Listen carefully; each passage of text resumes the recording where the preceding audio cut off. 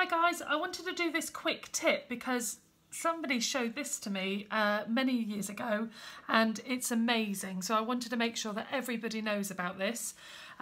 Do you ever do what I do? So if you're creating anything and you've got lots of bits of fondant out, and then I usually go and put the kettle on, have about 5 biscuits, and then I come back and I think, oh, I should have covered this up, should have put it in a sandwich bag, you know, to keep it nice and moist, but I haven't because I'm rubbish. And I end up with sort of dry bits of fondant like this. You can see there. But rather than just throwing this away, I got a little trick for you. This. It's called Trex.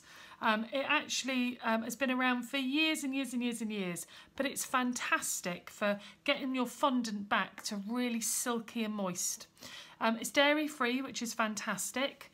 And what I tend to do is you get a big tub like this, you buy it where you get your butters and your spreads in the supermarket, massive tub. I think it's a little over £1, so not dear.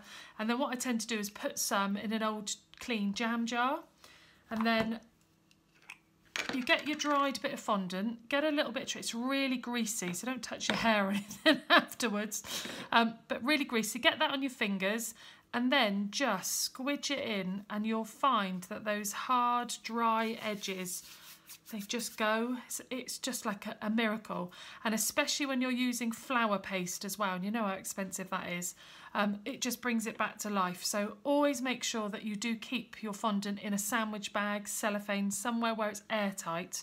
But if you're, you know, a bit silly like I was, but you look at that, there's no dry edges at all, and you look how lovely and smooth it is. And there you go, just show you on this one, this is a little bit drier. So a little bit of Trex in your hand. It doesn't change the taste of the fondant either, so that's really good, but you just want to give it a really good squidge. It's got like a Vaseline kind of feeling to it, but just give it a little squidge and look, you can see just how that's brought to life. So quick tip number 3, get yourself some Trex, keep it in a little jam jar in the fridge. It's a lifesaver. So take care, see you soon.